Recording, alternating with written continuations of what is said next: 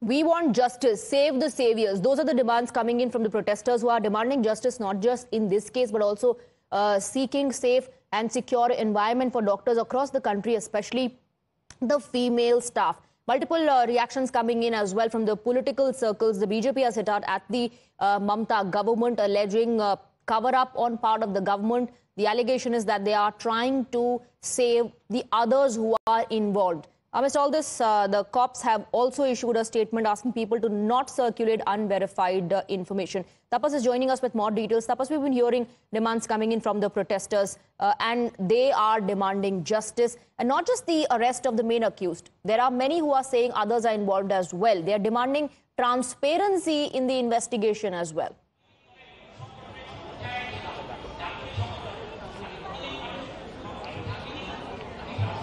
Well, see, the protesting doctors have been demanding for justice, and a little while back, as I was saying that there was a GB meeting likely to be held, that's the general body meeting, that exactly have taken place, and after that they spoke to Times Now and made it very clear that unless and until all their demands are met, first of all, they want a written order from the state that they are handing over the case to the CBI. For that, the family needs to approach the government, and after this official part is done, then they will deliberate on what their next step would be. And also their demand of assuring 100% security and safety to the doctors who are employed in all the medical colleges and hospitals. Unless their all demands are met, they will not withdraw their seized work. They will continue with the seized work across West Bengal on all the medical colleges and hospitals. Both in emergency services and non-emergency services remains to be defunct. As of now, today morning, we have seen that the emergency is partially working. Even now, emergency is partially working. But if the junior doctors and all right, Tapas, stay on with us. We also have Rishabh joining us from outside the AIIMS hospital where the protests continue as well. Rishabh, over to you.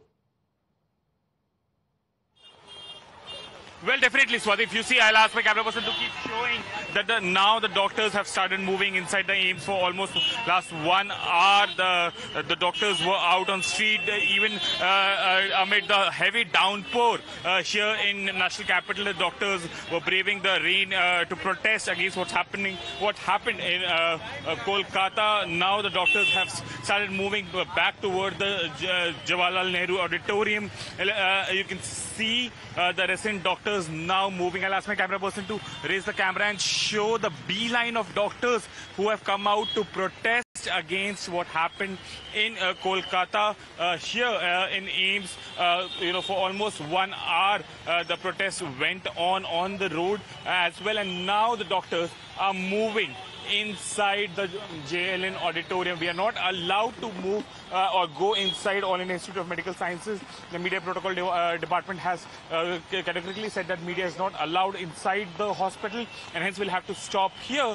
While you can see there's heavy deployment of police as well. Senior officials of South District have also reached All India Institute of Medical Sciences. After negotiation between police and the protesting doctors, the traffic has now been opened. I'll ask my camera person to show. The traffic has now been opened here on the Ansari Road here and adjacent to AIIMS. But now the doctors will continue their protest inside the hospital.